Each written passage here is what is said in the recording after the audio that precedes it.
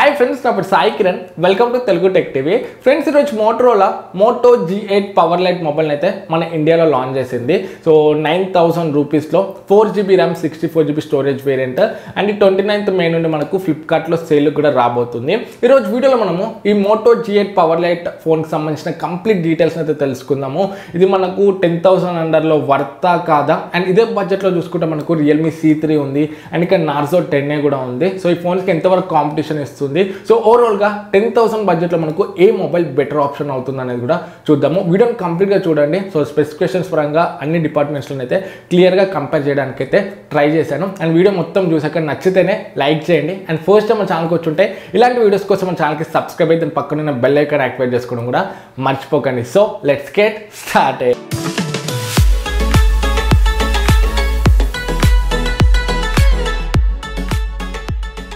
Friends, Realme C3 and ఇక్కడ Narzo 10A almost similar ఉంటాయని చెప్పొచ్చు. స్పెసిఫికేషన్స్ పరంగా చూసుకుంటే ఒకటి రెండు డిఫరెన్సెస్ అయితే ఉంటాయి. సో మనము first Moto G8 power light గురించి స్పెసిఫికేషన్స్ చూద్దాము. దాని తర్వాత మూడింటిని అయితే కంపేర్ చేసి ఏ డిపార్ట్మెంట్లో ఏది బెటర్ ఉందో చూద్దాము. ఫస్ట్ మనం డిజైనింగ్ అండ్ బిల్డ్ చూసుకున్నట్లయితే డిజైనింగ్ అయితే మనకు రొటీన్ గానే ఉందని చెప్పొచ్చు. ఫ్రంట్ వాటర్ డ్రాప్లెట్ నాచ్ అయితే ఉంది, back side vertical camera setup ఉంది అండ్ టాప్ సెంటర్ లో మనకు మోటో లోగో అయితే ఉంది. దాంట్లోనే ఫింగర్ ప్రింట్ స్కానర్ అయితే ఉంటుంది. ఇది మనకు గ్రేడియంట్ డిజైన్ తో అయితే వస్తుంది. బ్యాక్ సైడ్ లో 2 కలర్స్ లో ఉంది. సో ఓవరాల్ గా డిజైనింగ్ చూసుకుంటే ఓకే అని చెప్పొచ్చు. బిల్డ్ చూసుకుంటే మనకు ఫ్రంట్ గ్లాస్ బాడీ ఉంటుంది, back side plastic body and ఇక ఫ్రేమ్ కూడా మనకు ప్లాస్టిక్ దే ఉంటుంది. సో బిల్డ్ చూసుకుంటే ఈ ప్రైస్ పరంగా కూడా బిల్డ్ ని కూడా ఓకే అనే చెప్పొచ్చు.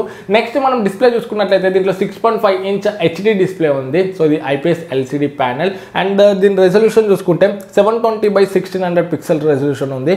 269 పిక్సెల్స్ పర్ ఇంచ్ తో వస్తుంది. సో డిస్ప్లే చూసుకుంటే కూడా ఓకే అనే చెప్పొచ్చు. కాకపోతే ఎఫ్హెచ్డి ఇచ్చుంటే ఇంకొంచెం బెటర్ ఉండేదని నా ఒపీనియన్. నెక్స్ట్ మన హార్డ్వేర్ గురించి మాట్లాడుకున్నట్లయితే దీనిలో మనకు మీడియాటెక్ హీలియో P35 ప్రాసెసర్ అయితే ఉంది. ఆక్టోకోర్ ప్రాసెసర్, ఇది 12 నానోమీటర్ మీద బిల్డ్ అయిన ప్రాసెసర్ అండ్ దీంట్లో మనకు 8 కోర్స్ కూడా ఆమ్కోటెక్స్ A53 కోర్సే ఉంటాయి. సో మనకు ఇవి పవర్ ఎఫిషియెంట్ కోర్స్ అని చెప్పొచ్చు. సో 4 కోర్స్ చూసుకుంటే 2.3 GHz క్లాక్ అయి ఉంటాయి అండ్ ఇంకా 4 కోర్స్ చూసుకుంటే 1.8 GHz క్లాక్ అయి ఉంటాయి. అండ్ జీపీయూ చూసుకుంటే పవర్ GE8320 జీపీయూ ఉంది. 4GB RAM 64GB స్టోరేజ్ తో వస్తుంది. LPDDR3X RAM ఉంది అండ్ eMMC 5.1 స్టోరేజ్ అయితే ఉంది అండ్ ఇది మనకు హైబ్రిడ్ స్లాట్ తో అయితే వస్తుంది. సో ఓవరాల్ గా హార్డ్వేర్ చూసుకుంటే ఓకే అనే చెప్పొచ్చు, మరీ ఎక్సలెంట్ అయితే కాదు. సో ఈ బడ్జెట్ లో మనకు దీనికన్నా మంచి పవర్ఫుల్ హార్డ్వేర్ ఫోన్స్ కూడా ఉన్నాయి. సో ఈ ప్రాసెసర్ చూసుకుంటే మనకు డీసెంట్ ప్రాసెసర్ అని చెప్పొచ్చు. మనకు ముందు చూసుకుంటే మీడియాటెక్ హీలియో P22 ప్రాసెసర్ ఉంది కదా Realme C2 మొబైల్లో. సో దానికన్నా బెటర్ పర్ఫార్మెన్స్ అయితే ఇస్తుంది అండ్ ఇంకా మనకు స్నాప్డ్రాగన్ 450 ప్రాసెసర్ ఉంది కదా. సో దానికన్నా కూడా కొంచెం బెటర్ పర్ఫార్మెన్స్ అయితే వస్తుంది. అండ్ నెక్స్ట్ మనం కెమెరాస్ గురించి మాట్లాడుకుంటే కెమెరాస్ కొంచెం బాగున్నాయి అని చెప్పొచ్చు.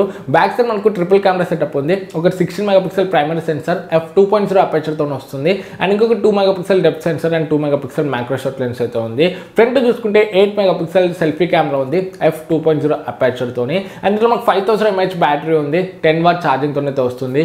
మైక్రో యూఎస్బీ పోర్టే ఉంది. సో టైప్ సి ఇచ్చుంటే ఇంకొంచెం బెటర్ అయితే ఉండేది. సో 9000 రూపీస్ మనం పెడుతున్నాం కాబట్టి సో టైప్ సి కూడా లేదు. ఇది కూడా నాకు ఒక మైనస్ పాయింట్ అయితే అనిపించింది. అండ్ సాఫ్ట్వేర్ గురించి మాట్లాడుకుంటే ఇది మనకు Android 9 తోనైతే వస్తుంది. సో ఇప్పుడు వచ్చే ఫోన్స్ అన్ని కూడా మనకు Android 10 తోనే వస్తున్నాయి out of the box, but ఇది మనకు Android 9 తోనే వస్తుంది. ఇది కూడా నాకు ఒక మైనస్ పాయింట్ అనిపించింది. అండ్ నెక్స్ట్ మనకు ఫింగర్ ప్రింట్ స్కానర్ చూసుకుంటే బ్యాక్ సైడ్ ఉంటుంది. సో మోటో సింబల్ లోనే మనకు ఫింగర్ ప్రింట్ స్కానర్ అయితే ఉంటుంది. సో ఓవరాల్ గా Moto G8 పవర్ లైట్ కి సంబంధించిన స్పెసిఫికేషన్స్ అయితే ఇవి. సో ఓవరాల్ గా 9000 లో ఫోన్ ని కన్సిడర్ చేయవచ్చా అంటే దీంట్లో మనకు మేజర్ మైనస్ పాయింట్ చూసుకుంటే దీంట్లో ప్రాసెసర్. సో గేమింగ్ మీ మెయిన్ ప్రయారిటీ అయితే మాత్రం ఈ ఫోన్ అయితే మీరు కొనకండి. So normal day to day యూసేజ్కి అయితే ఈ ఫోన్ మంచి ఆప్షన్ అవుతుంది. మనకు స్టోరేజ్ ఎక్కువ ఉంటుంది, ర్యామ్ ఎక్కువ ఉంటుంది అండ్ అదేవిధంగా మోటో బ్రాండ్, చాలా మంది మోటో బ్రాండ్ లవర్స్ కూడా ఉంటారు. సో బ్రాండ్ పరంగా అండ్ డే టు డే యూసేజ్కి అయితే మీరు ఫోన్ అయితే కన్సిడర్ చేయవచ్చు. సో ఇప్పుడు ఈ మూడు ఫోన్స్ డిఫరెన్సెస్ చూసుకున్నట్లయితే మూడిట్లో కూడా మనకు 6.5 ఇంచ్ హెచ్డి డిస్ప్లే అయితే ఉంటుంది వాటర్ డ్రాప్లెట్ నాచ్ తోని. సో మీకు డిస్ప్లే పరంగా అంత పెద్ద డిఫరెన్స్ అయితే కనబడదు ఈ మూడు ఫోన్స్ లో చూసుకుంటే. అండ్ ఈ మూడు ఫోన్స్ లో కూడా మనకు 5000 mAh బ్యాటరీతో అయితే వస్తాయి. సో బ్యాటరీ పరంగా మూడు ఫోన్స్ కూడా బాగానే ఉంటాయని చెప్పొచ్చు. మూడిట్లో కూడా మనకు 10 వాట్ ఛార్జింగ్ అయితే సపోర్ట్ చేస్తుంది అండ్ మూడు కూడా మనకు మైక్రో యూఎస్బీ పోర్ట్ అయితే వస్తాయి. సో ఛార్జింగ్ అండ్ బ్యాటరీ పరంగా చూసుకుంటే మూడు కూడా సేమే ఉన్నాయని చెప్పొచ్చు. సో ఇక్కడ మనం కెమెరా చూసుకుంటే మాత్రం మేజర్ డిఫరెన్స్ అయితే కనబడుతుంది.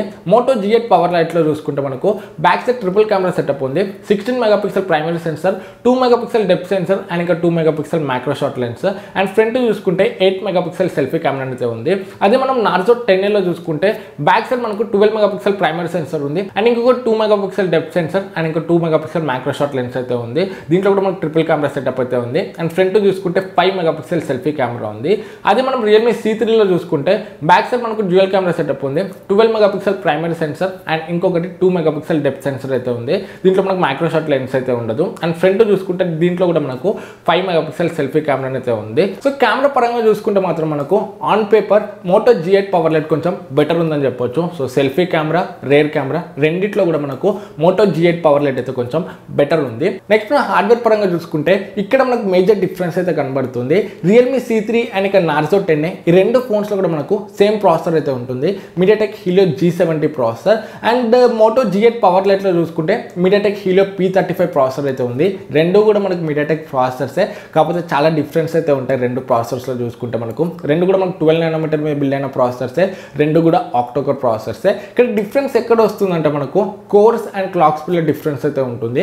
MediaTek Helio P35 ప్రాసెసర్ చూసుకుంటే దీంట్లో మనకు 8 కోర్స్ కూడా ARM Cortex A53 కోర్స్ ఉంటాయి. సో 4 కోర్స్ ఏమో 2.3 GHz క్లాక్ అయి ఉంటాయి అండ్ ఇంకా 4 కోర్స్ ఏమో మనకు 1.8 GHz క్లాక్ అయి ఉంటాయి. సో దీంట్లో మనకు ఇవి పవర్ ఎఫిషియెంట్ కోర్స్ అని చెప్పొచ్చు. సో మనకు నార్మల్ ప్రాసెసర్స్ లో చూసుకుంటే పవర్ ఎఫిషియెంట్ కోర్స్ ఉంటాయి కొన్ని అండ్ ఇంకో కొన్ని ఏమో హెవీ టాస్క్ కోసం పవర్ఫుల్ కోర్స్ కూడా ఉంటాయి. బట్ ఇక్కడ పవర్ఫుల్ కోర్స్ అయితే యూజ్ చేయలేదు, మనకు దీంట్లో మనకు పవర్ ఎఫిషియెంట్ కోర్స్ ఉన్నాయి ARM Cortex A53వి. అదే మనం MediaTek Helio G70 లో చూసుకుంటే దీంట్లో మనకు 2 కోర్స్ ఏమో 2 GHz క్లాక్ అయి ఉంటాయి. ARM Cortex A75 కోర్స్ ఇవి పవర్ఫుల్ కోర్స్ ఇవి, హెవీ గేమ్స్ కానీ హెవీ టాస్క్ చేసేటప్పుడు ఈ కోర్స్ యూజ్ అవుతాయి. అండ్ నెక్స్ట్ ఇంకా 6 కోర్స్ చూసుకుంటే మనకు 1.7 GHz క్లాక్ అని ARM Cortex A55 కోర్స్ ఇవి. ఇక్కడ మనం క్లాక్ స్పీడ్ పరంగా చూసుకుంటే మాత్రం MediaTek Helio P35 అయితే బాగానే ఉంటుంది, 2.3 GHz ఉంటుంది కాబట్టి.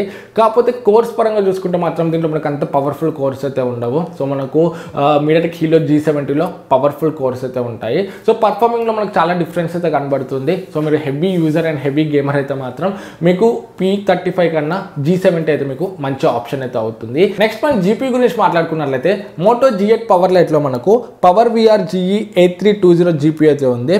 దీని క్లాక్ స్పీడ్ చూసుకుంటే 650 MHz అయితే ఉంటుంది. అదే మనము G70 ప్రాసెసర్ లో చూసుకుంటే Mali G52 M12 GPU అయితే ఉంది. దీని క్లాక్ స్పీడ్ చూసుకుంటే 820 MHz అయితే ఉంటుంది. సో గ్రాఫిక్స్ పరంగా గేమింగ్ పరంగా చూసుకుంటే కూడా మనకు G70 బెటర్ ఉంటుంది P35 తో కంపేర్ చేస్తే. So performance and gaming me main priority అయితే మాత్రం మీకు Moto G8 Power Lite కన్నా Realme C3 అండ్ ఇక Narzo 10A అయితే బెస్ట్ ఆప్షన్స్ అవుతాయి.